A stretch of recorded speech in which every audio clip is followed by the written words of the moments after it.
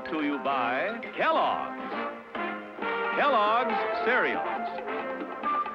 The best to you each morning from Kellogg's of Battle Creek.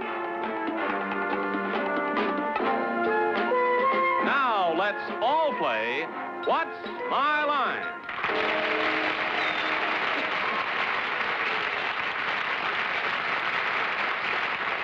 And now, live from New York, let's meet our What's My Line panel. First, our publisher panelist, the president of Random House, Mr. Bennett, Cerf.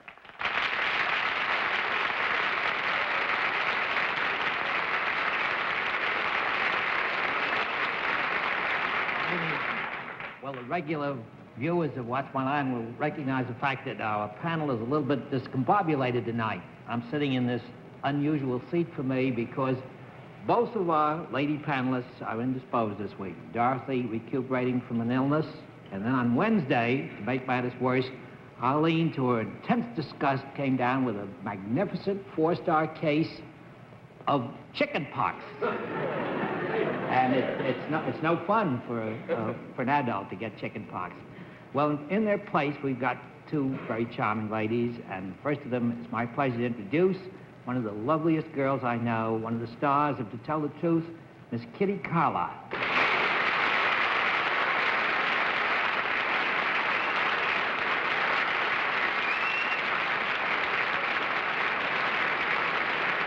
Thank you, Bennett.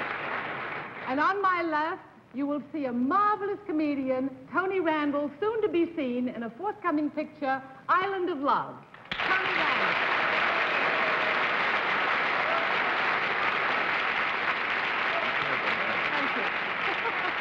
So nice to see you.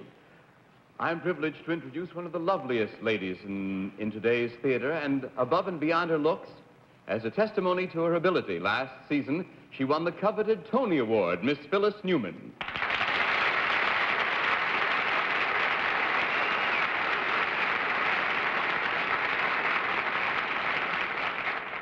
I'm very excited tonight because I'm the first girl in the long history of What's My Line to introduce the very handsome and talented moderator, John Daly.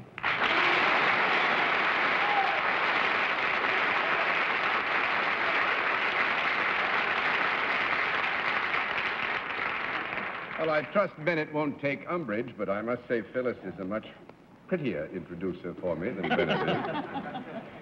I must say we're fortunate to have Kitty and Phyllis to help us tonight with Dorothy and Arlene ill.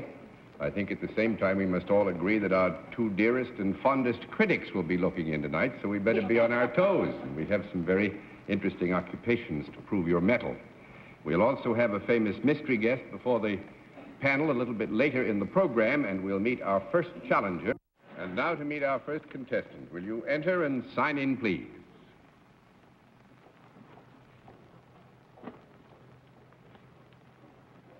Walter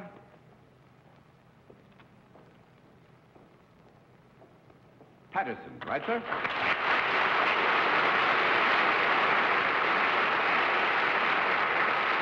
Mr. Patterson, where are you from? Nashville, Tennessee. Nashville, Tennessee. That's right. Nice to have you with us. May I present the panel, Mr. Patterson? Now, will you join me over here? Do you know how we keep score, sir?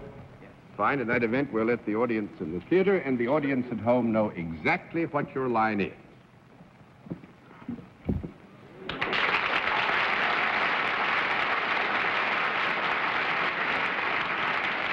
All right, panel, we can tell you that Mr. Patterson is salaried and deals in a service, and let's begin the general questioning with Phyllis Newman. Thank you.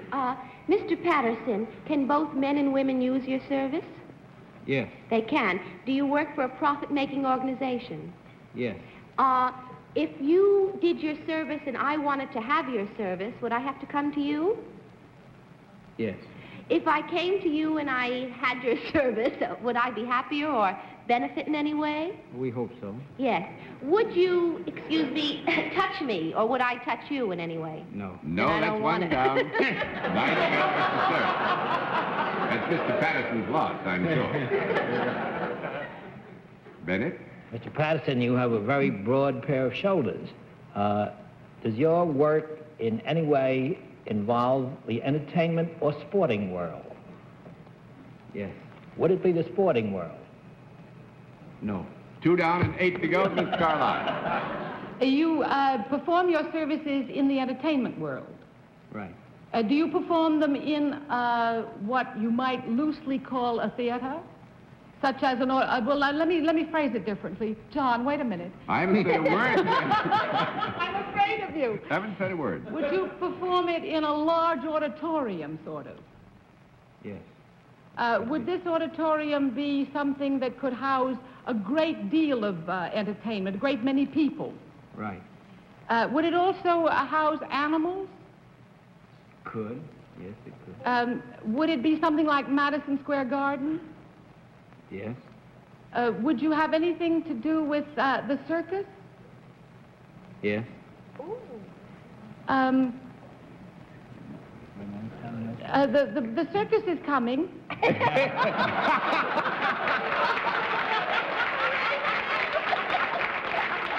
On April 3rd, as a matter of fact. The circus is coming on April 3rd to Madison Square Garden. That's Are wonderful. you a performer in the circus? That's right. Do you do something other than on the ground? Yes. Do you perform in an aerial way? Yes. I think we could say he performs in an aerial way. Are you shot out of a cannon? Yes!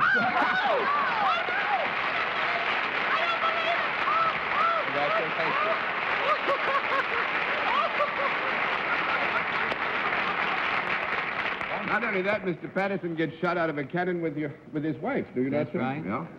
What is it? What do you? What do you use as the Compressed propeller? air. Compressed Compressed air. air. And how high an arc do you? I make the big jump. My wife comes out first, and I make the big jump. I go 60 feet in height and 175 feet in distance. Good heavenly day. What do you think about? It's a nice long dive. I think Tony's got a great question. What do you think about while you're on your way, so to speak? It's hard to say. It's weird. You're probably one of the few married men in America who goes out twice a day with your wife. With your wife.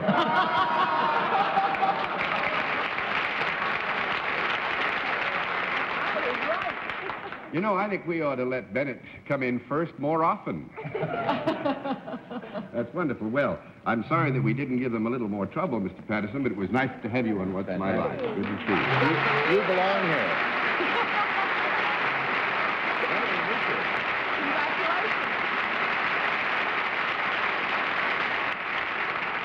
Well, a very good beginning, panel. Let's see what we can do with the second challenger. Will you enter and sign in, please?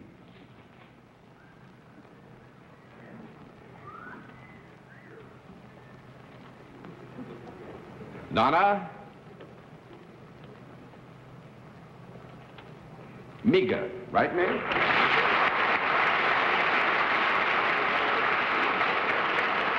Is it Miss or Mrs. Miga? Miss Miga, and where are you from? Dallas, Texas. From Dallas, Texas. Well, nice to have a Texan with us, and may I present the panel. Now, would you join me over here, Miss Miga? Do you know how we keep score? Yes, sir. Fine, then we'll let the audience at home and the audience in the theater know exactly what your line is.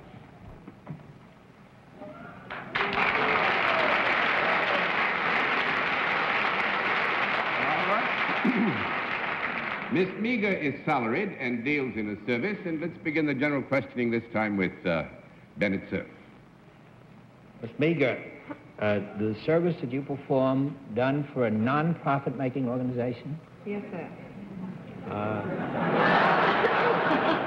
Would that non-profit making organization possibly be the United States government? It is.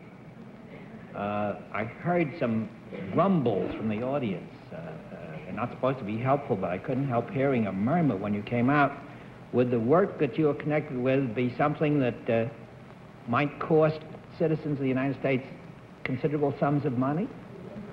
You could say that, yes. Would it be in any possible way connected with taxes? Yes. Income taxes? Yes. This is a time of year when we think of these things, Miss Meager. You only think about them at this time of year, Bennett? Well, I've been thinking about them over the weekend rather consistently. Miss Meager, are you then connected with the United States Department of Internal Revenue? I am. Well, what am I supposed to decide now, John? Just what it is that Miss Miga does with the United States Department of Internal Revenue. I think she's helps people pay their income taxes. Well, I think, broadly speaking, we would have to agree that Miss Meager helps the people pay and the government collect income taxes. But what specifically would you identify, Miss Meager? I would think she had a great deal to do with running the Dallas department of the Department of Internal Revenue. Well, now, actually, we'd have to give you a no on that because Miss Meager doesn't work in Dallas. She works here in New York. That's 1 down and 9 to go. Miss Carlisle. Are you in any way connected with people who are delinquent in their taxes? Sometimes, yes. Do you discover that they're delinquent? No, I do not discover that. No, that's 2 down and 8 to go, Mr. Randall. Do you audit them or help prepare their audits or go over their taxes or talk with them or console them or shed a friendly tear now and then? Somewhere in that omnibus question of yours, there is a germ of truth. I'd like to pass that germ on to Phyllis Newman. I just hope it isn't chicken pox, Phyllis, that's all. Well, thanks a lot, Tony. You collect taxes in some way. In some way, yes. All right, let's get down to basics. If you were doing my taxes, God forbid, would I come to your office to give you the money? No.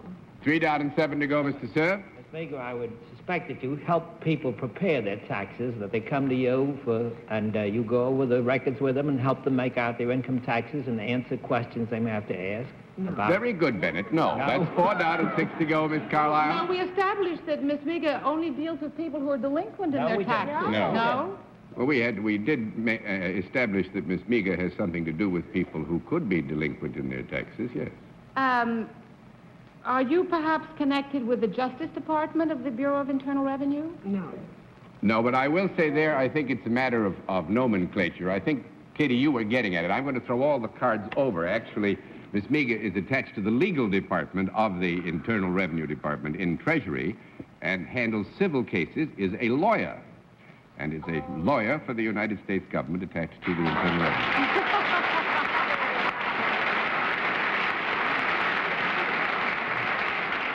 Miss Meager, Mr. Daly and I and our guest panelists are going to be able to take people out and charge a little bit of it to expense accounts. Well, I can't commit myself to that. That's fine. But I'm glad you didn't because I want you and Bennett to get to know each other better. Just let that suffer a little while. And Miss Meager, thank you very much for joining us on What's My Line. It's nice to have a look.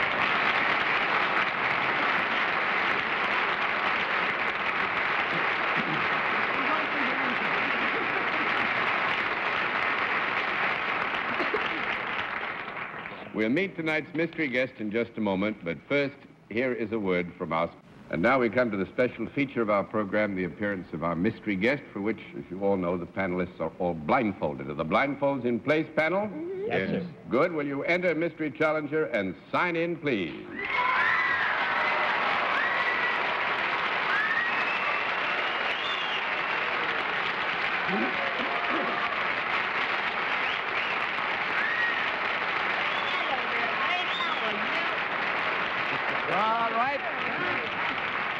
All right, panel, as you know, in the case of our mystery guest, one question at a time, in turn moving clockwise, and we'll begin with Tony Randall. May I assume that you are in the entertainment business? Oh, yes. I believe I would say so. Miss Newman? Do you appear on television? I have them many a time, yes. What? Yes. Mr. Cerf? Have you any connection, either through acting or any other part of the work connected with a motion picture that is just recently opened in New York? I think you're on the wrong track, Bennett, old boy. 1 down and 9 to go. That's a no. Miss Carlisle? You're terribly well known, judging by the applause. Are you Not on necessarily. I owe them money. Are you on television? Yeah. You are. Yes. Mr. Randall?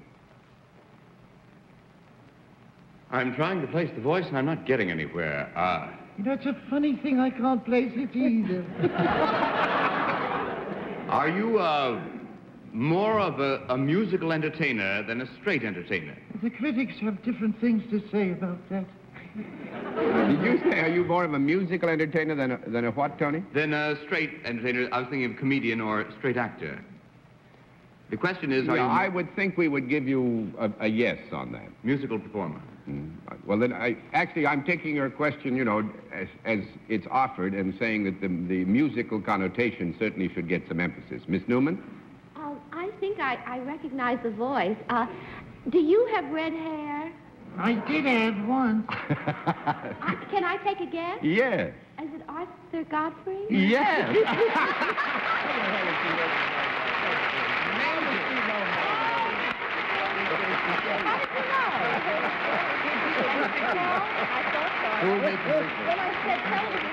I must say, this is a great night for me because, in a way, actually, we grew up. But we grew up because he helped bring me up. Oh. 1937, when I started in radio for CBS, this was one good mentor who would take me by the scruff of the neck and taught me a great deal about... You're better looking now than you were then. Well, I've got less hair.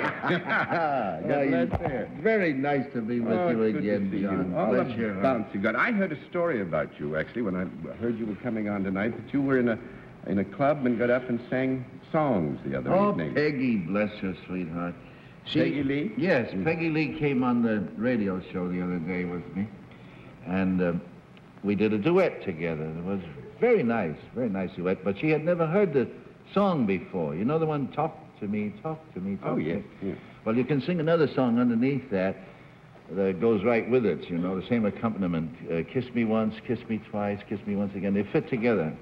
So she and I did that together on the radio, and that night I went to see her at Basin Street, and when she found out I was there, she introduced me, and then asked if I would come up and sing with her. And I said, if you remember the duet, sure.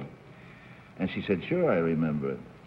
And we got up together, and we did that duet, and it was the best fun I've had in a long time. Well, he must have been. That's a lot of woman, John. That is absolutely true. And Mr. Godfrey hasn't changed since I met him in 1957, really.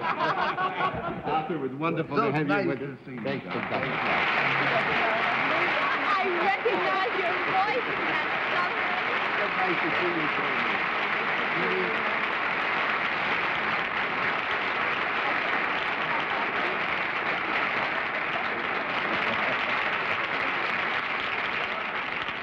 Yes, Tony. I think this is amusing and interesting. A few years ago, I don't remember how many, 3, 4, 5, something like that, I replaced Mr. Godfrey on both his radio and TV shows for a considerable period of time. Had a great deal to do with him, and tonight's the first time I ever met him. Oh, for Lord's sake. No?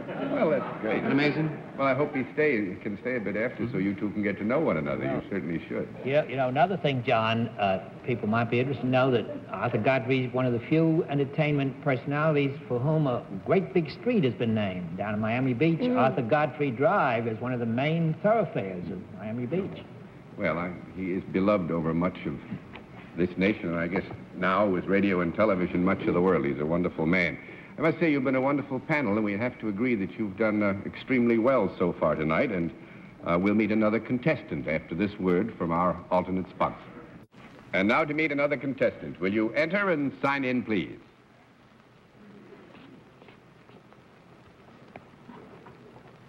Chris?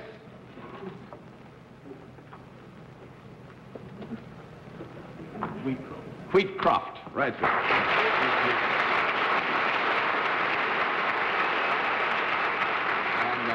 Mr. Wheatcroft, where are you from? I'm from Nottingham, England. Nottingham, England. Correct. Fine. How long have you been over here with us? I've been here since the 2nd of January. A visit? A visit on a fellowship which is sponsored by the Chamber of Commerce of Nottingham. Oh, wonderful. And I'm visiting this country. So what we're really interested in is what you do at home, right? Correct. Mr. Wheatcroft, may I present the panel? Now, would you join me over here, please? Coming from England, I must ask you if you're familiar with the scorekeeping system on What's My Line. I am, yes. All right, then we'll let the audience in the theater and the audience at home know exactly what your line is.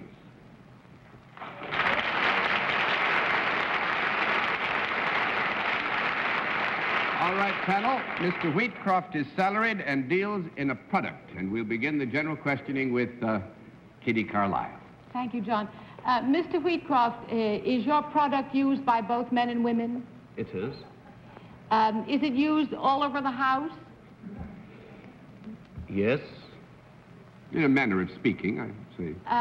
Could I hold it in my hand? Yes.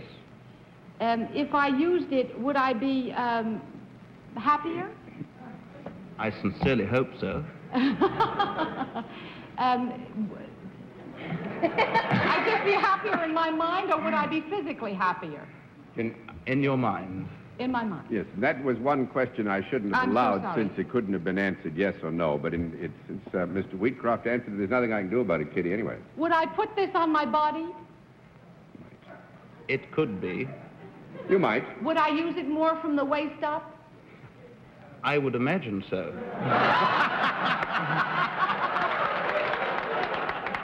Would I use it more from the neck up? According to the country, I think.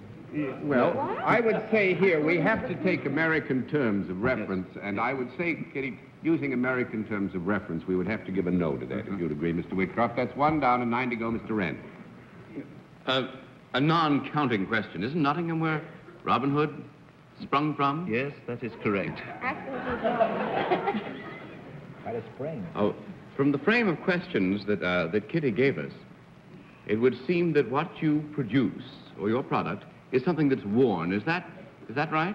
It can be worn. But it's not always worn. Not always worn. It's a manufactured product. No. 2 down and 8 to go, Miss Newman. It's not a manufactured product, and I could hold it in my hand. You could. It now, or has it ever been alive? It is. It is alive. Right now, it's alive. Well, now, you see, here again we have that old problem. Are you making specific Yes. reference here to animal life? No. You're not. Well, that's fine. Then you proceed.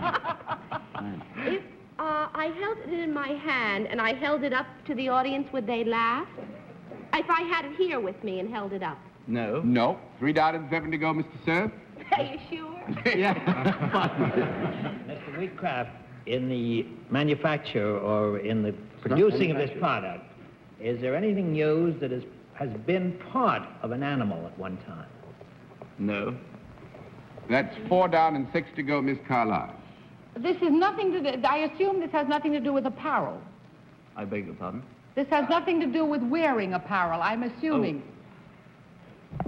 Yes, I think it's fair. It is Certainly not could be. apparel of itself. It is not a wearing apparel of itself. Is it something that has some kind of an odor? It does. Is it liquid? No. 5 down and 5 to go, Mr. Randall. Mr. Wheatcroft, your very name is indicative of an occupation. Is your name a clue to your occupation? I got the name before the occupation, but...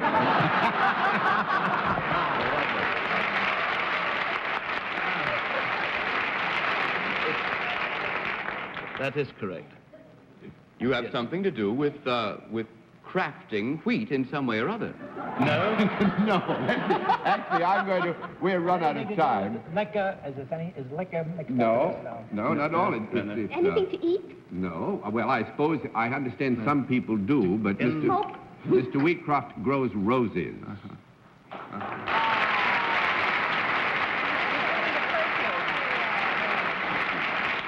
Actually, Wheatcroft and Sons Limited grow roses and export them all over the world, and I would think some 2 years ago, Mr. Wheatcroft's father was with us here, so it's a particular joy to have him here on a Roosevelt Scholarship and seeing America. Thank you very much, sir. It's nice to have you with us.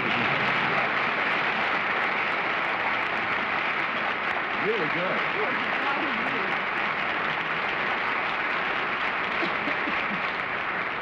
And now, good night, Bennett, sir. Good night, Arlene. Good night, Dorothy. Good night, Kitty. Love to have it. Thank you. Good night, Tony. Good night, Kitty. Does everyone realize how good Kitty was her first time on the show? Yes, wonderful. Good night, Mrs. Green. Oh, thank you. Good night, John, and Good night, everybody. Phyllis. Good night, Dorothy, and good night, Arlene. And thanks for being with us on What's My Line? What's My Line is a